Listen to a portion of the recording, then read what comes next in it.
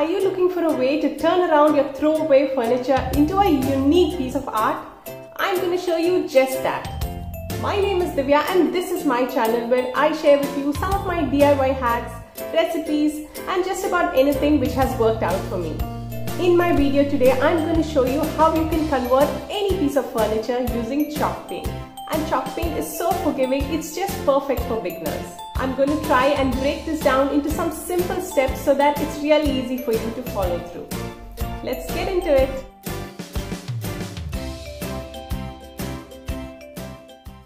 If this is the first time you're upcycling furniture, you want to use something small and something you're okay to experiment with. I'm using this glass top wooden end table which has been around forever and almost invisible at home. Our first step is to prepare the furniture. Unlike traditional paints, chalk paint does not require a primer. Give it a good clean and sandpaper the rough spots and you're good to go. Before I can start with the cleaning, I want to remove the glass tabletop. For cleaning, I'm going to use diluted liquid soap and just give it a good scrub, not missing any of the edges and corners. I highly recommend you don't skip this step because painting over dust is not something you want to do, and that's going to really impact the retention of the paint to your furniture. Once I'm done with that, I just want to sandpaper any rough or bumpy spots on the furniture just to give it a smooth finish. Similarly, I'm just going to clean my glass to make sure it's ready for the paint. That brings us to the most interesting part, to paint our furniture. For my table, I'm using the teal blue chalk paint from iCraft. I picked this off from Amazon and I've added the link on the description box below. With chalk paint, a little goes a long way. To apply the chalk paint, I'm using a dishwash sponge, but you can also use a sponge roller. Now what I'm going to be applying is the first coat of paint. At this point, I'm not really worried about how neat it's looking because I'm going to be having at least 2 more coats over this. And you can see this is why I love using the sponge, because it really helps me to get into those corners which would have been difficult if I was using a brush. If you can see here, I did not wear hand gloves, but please wear hand gloves. It would really make the cleanup a lot easier.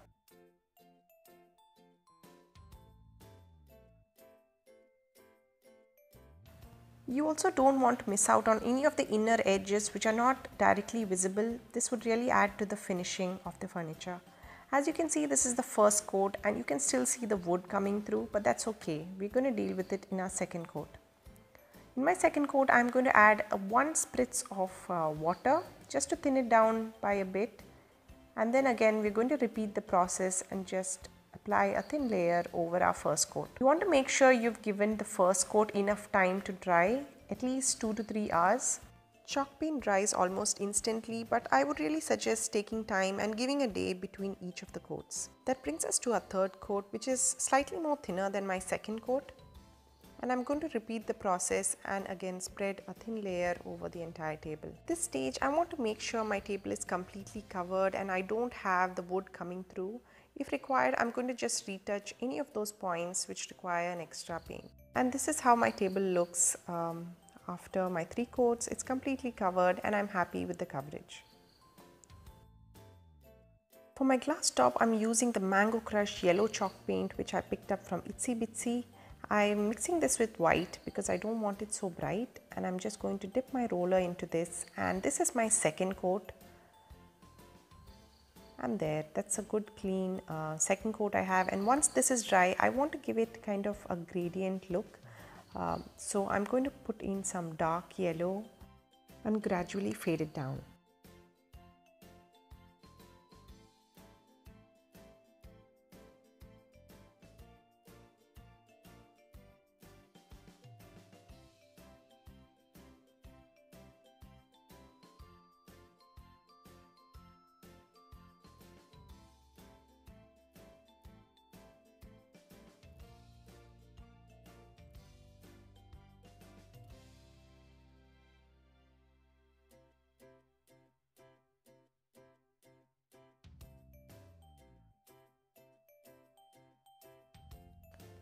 I'm really happy with the way this has turned out.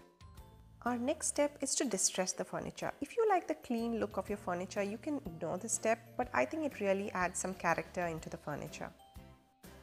For this, we first start with the smooth to medium texture sandpaper, and we're just going to roughen up the texture. We don't want to rub too hard because that can cause the paint to chip out.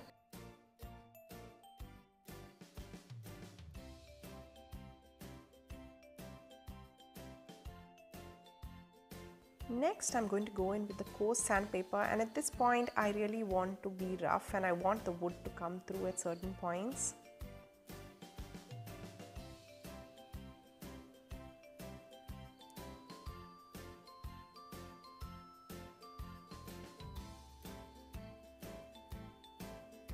This gives it a nice vintage, almost a withered look, which I really loved.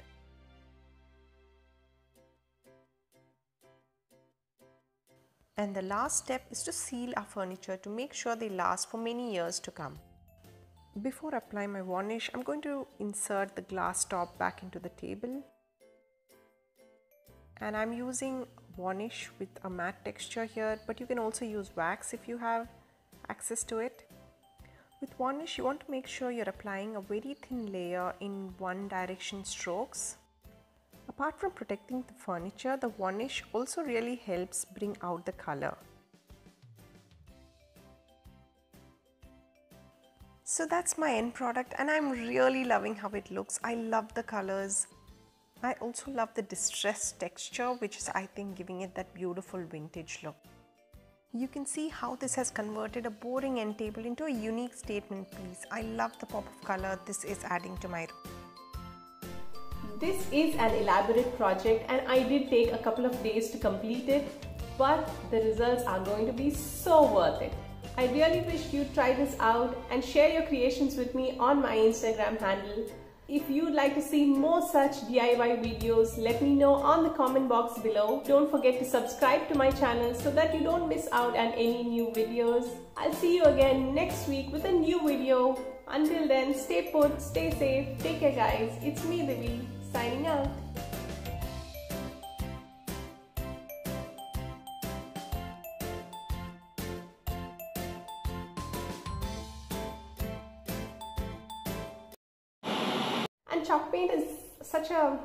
And chalk paint is